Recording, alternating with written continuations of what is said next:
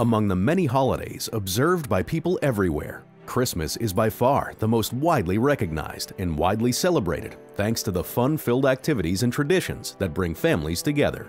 Observed on the 25th of December each year, Christmas is a holiday that commemorates the birth of Jesus Christ. From ice skating under twinkling lights and shopping at quaint holiday markets to taking in a live performance and spectacular shows, Christmas has everything you need to break away from the daily grind and have a fantastic time with your loved ones.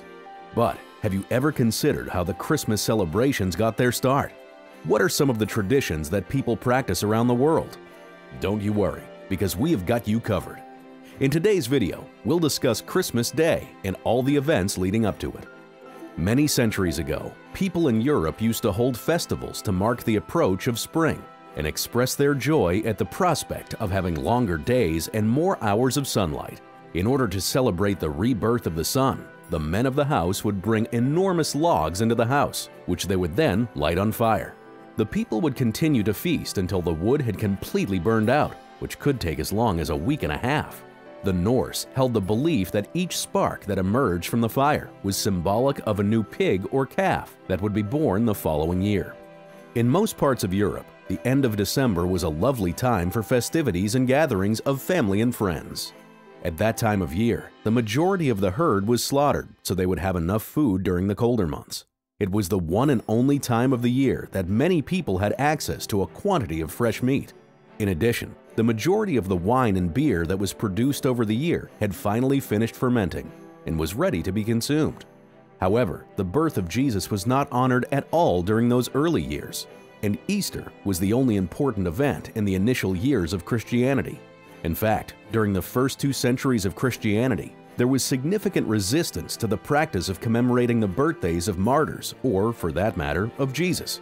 Many church fathers made absurd remarks regarding the pagan practice of celebrating birthdays, as according to them, saints and martyrs should be honored on the days of their martyrdom, which in the eyes of the church were their real birthdays.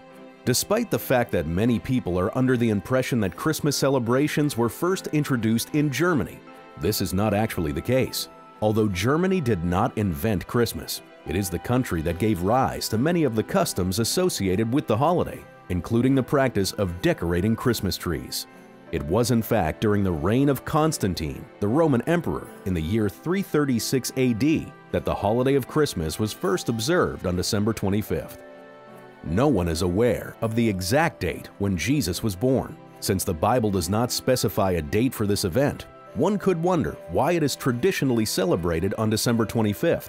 There are a number of different customs and speculations that attempt to explain why Christmas is celebrated on December 25th. On March 25th, the angel Gabriel revealed to Mary that she would give birth to a child who would go on to play a pivotal role in the history of the world. The 25th of December comes exactly 9 months and 1 day after the 25th of March. As a result, the 25th of December was chosen as the day to commemorate the Christmas holiday. On the other hand, church leaders chose December 25th as the day to celebrate Christmas because they wanted the holiday to fall in line with other pagan celebrations that honored Mithra and Satan at the time. March 25th was also the day some early Christians thought the world had been made, and also the day that Jesus died when he was an adult. So according to them, Jesus was conceived and had died on the same day of the year. In the early 17th century, the holiday of Christmas was observed differently across Europe thanks to a wave of ecclesiastical reform that began. The celebration of Christmas was prohibited by Oliver Cromwell and the Puritan forces that he led after they took control of England in 1645.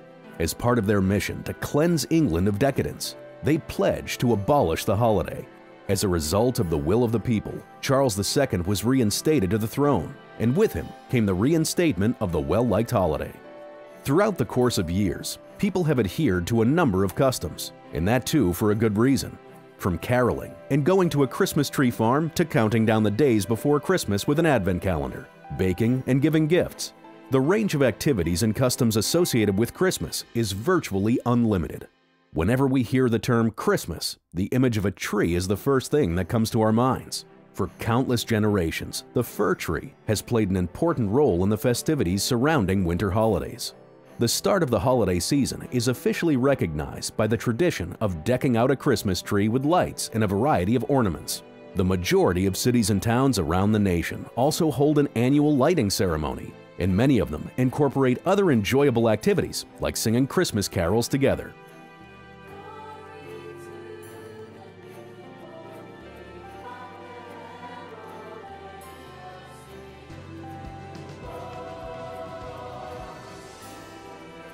In the latter part of the 17th century, a brand new custom of associating the holiday with the preparation of gingerbread emerged. People either construct their own gingerbread houses from scratch or buy ready-made kits and decorate them in honor of Christmas.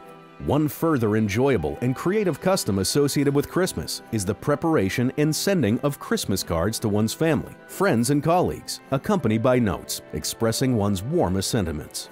If you reside in a cold nation that receives a significant amount of snowfall during the winter months, one of the enjoyable activities that you can participate in with your friends and family is the age-old custom of constructing a snowman and dressing it up.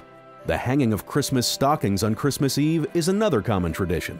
These stockings are typically left empty so that Santa Claus can fill them with presents such as candy, fruit, cash, and small toys when he visits. You might be wondering where the idea of Santa Claus came from in the first place. How do you celebrate Christmas? Post your answers in the comments section below. Are you wondering where the story of Santa Claus comes from? Then check out this video here.